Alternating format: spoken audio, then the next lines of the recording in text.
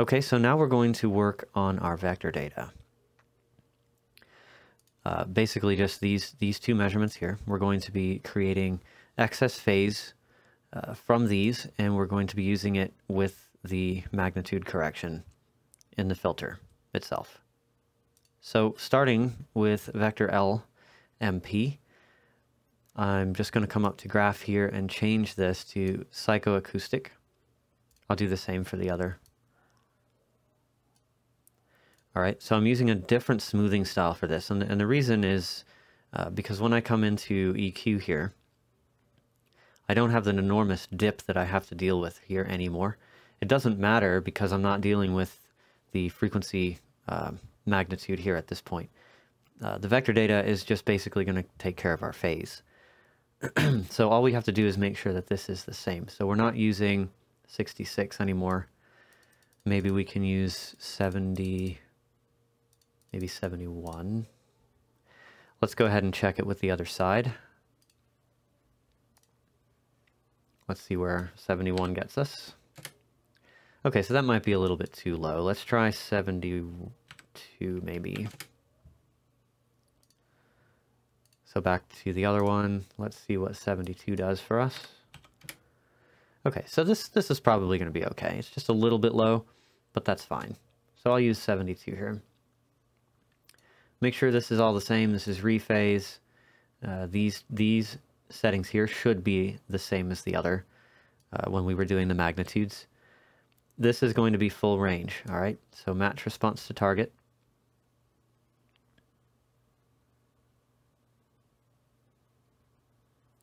Let it do its thing, and then we'll have a result that we can turn into a new measurement. All right, so I can generate measurement from predicted here. Now this is going to go through several iterations, all right? The first result that we have is this. This is for my left side. So let me go ahead and make this a reddish pinkish color. Now I'm going to do the same thing for my vector R. These should be all set. Say OK.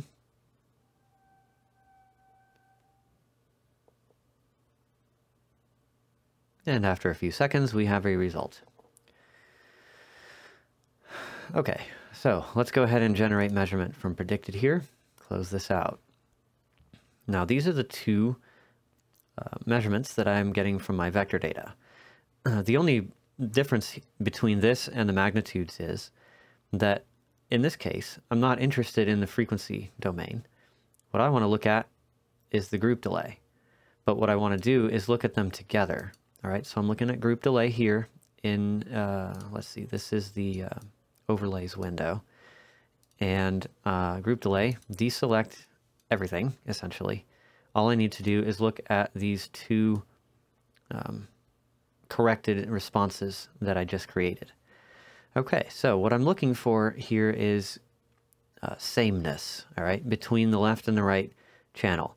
Like this, for example. This looks really good. This is very close.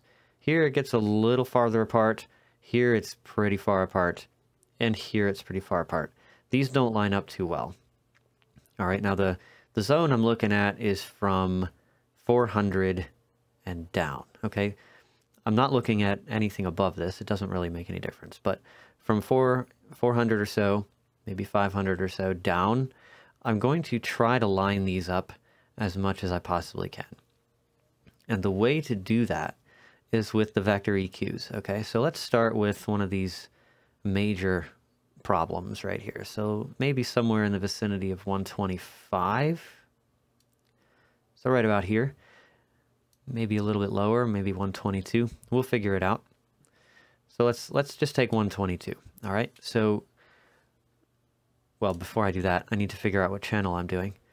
So I'm going to try to get this closer to the other one. All right. So if I'm on my left measurement here, that means I have to do a boost. If I'm on the right measurement, I have to do a cut. So let's just do a cut on the right side, for example, at 122. So I grab my right vector, go back to the EQ, take one of these empty slots down here, type in the value of the frequency that we looked at before. This is 122. Keep this on 10 and start making the cut. So we'll do -3 to start with. Generate a new measurement. Okay, so go back to overlays, and now I can see here that the new measurement is right in the middle, so it's halfway there. I need another 3 decibels to get it all the way down. Okay, so let's go back in here. We'll delete the new one that I just made, and I'll come back into this filter set, and I'll just nudge this down an additional, well, let's just go to 5. Let's just see what 5 gets us. Generate a new measurement from predicted. Go back to overlays.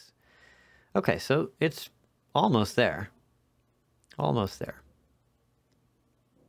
Maybe it needs to be a little bit lower up here so I can raise the frequency a little bit. So we'll put it up to 125. Let's give that a shot. So I'm taking this out. Go back to vector RMP. Change this to 125, like I said. We'll go down to 6. And maybe we can make this a little bit wider. So we'll go to 8. Generate a new measurement. Go back to overlays. And now let's get rid of the original one we had and look at the corrected one. This is looking really nice, okay? I'm going to leave this just the way it is. Now let's work on this. Let's bring the blue one, which is our right one again, down to match this. We'll get it closer to 0. Okay, so here's 0. Let's bring this blue one down. So what frequency do I need? Maybe right about here. 85. Okay, so back here. EQ. 85 this time. We'll bring it down about 3, maybe 2 dBs. Give it a wider influence, and let's see where that gets us. Back to overlays again. Now the new measurement is the yellow one. So it looks like we can go a little bit further and make this a little bit wider. And I'm only saying that because I'm seeing, because of the shape I'm seeing here. This can be a lot wider. So maybe a Q value of 3 or 4. Okay, so it needs to come down a little bit more, and it needs to be, I'm just going to go ahead and get rid of all of these right ones. It needs to be a little wider, and it needs to be a little bit lower. So let's go -2.5 and give this a Q value of 4. Okay, generate a new measurement so we can see it. Now it should be the only right one I have. Okay, so this is looking a lot better. So now it's doing all right. It needs to come down a little bit more here and here. So I have the option of making this a little bit narrower and then adding another filter here to bring this down. Or I can try to widen it and bring it down a little more. But of course here, it's going to come down too far. So we just have to play with this. Let me delete this one. Come back in here. Let's go down to -3. Make this a little bit wider. So we'll go to 3 here. See what that gets us. Okay, this looks pretty good actually. I'm going to leave this just the way it is. Now we can see down here, let me go ahead and get this back to 20 to 20K. This is okay. This is the very bottom of my speaker response right here, around 40. So I'm not going to worry about this right now. What I want to do is tighten this up a little bit because this is really messy. So vector L, I'm going to bring this down closer to 0. And I'm going to do it right here where this dip on the other side is. Okay, so this is about 190, 193. Let me zoom in here a little bit. 193.9, so that's maybe 194. Maybe 193.5. So 193.5 on the left side. So So that's this one. So I need a new filter. 193.5. And then I'm going to drop this a solid 6 dBs. Leave this on 10. Generate a new measurement. Now let's see what that gave us. So let me get rid of this original left. So now I'm looking at the new left and the new right together. This looks better. This looks better. Okay, we've gone a little bit past 0, but the other response is now a closer match. So let's go ahead and keep going with this. I'll make it a little bit deeper and a little bit more narrow so that it doesn't affect the sides too much. Back to vector L. Filters. A little bit deeper, so maybe -8. And a little bit more narrow, so maybe 12. Let's try that. Better, better. Okay, this is the new one, the green one. And if I start getting confused, I'll just go through and delete my old measurements like this. So I'm just looking at one left and one right. Okay.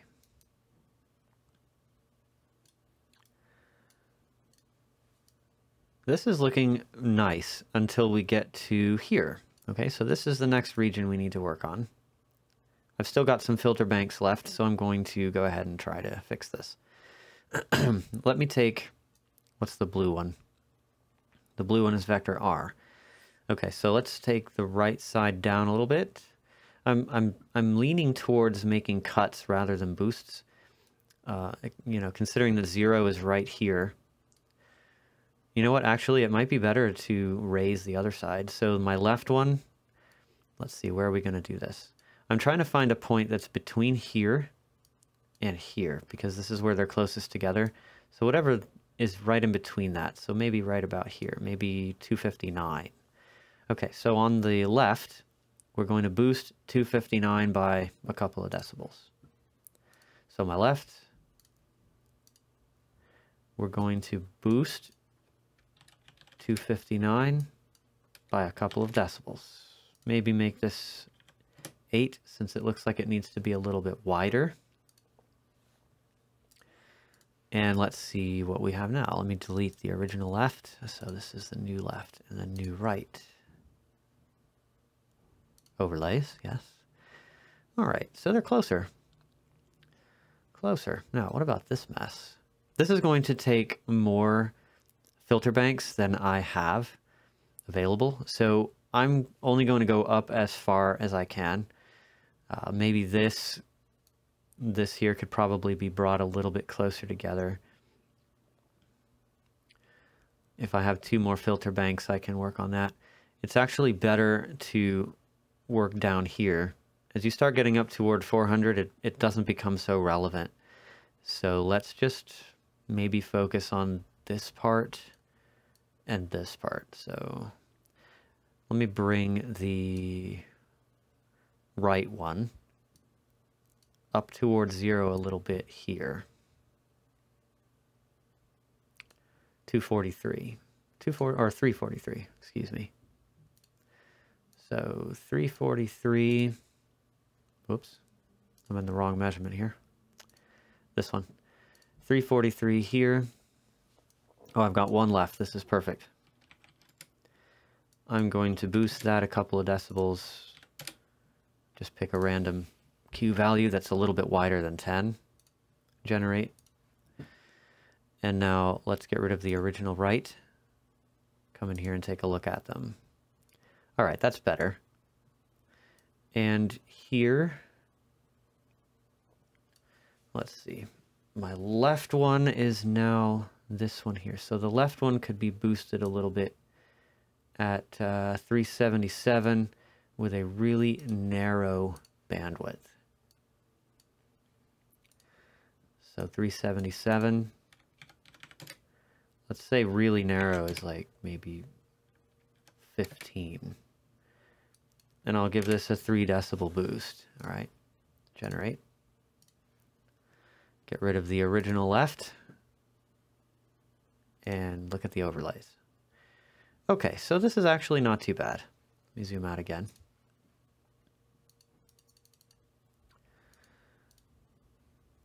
This looks good. All right, this is kind of what you're shooting for. You want this sameness between the left and the right group delays.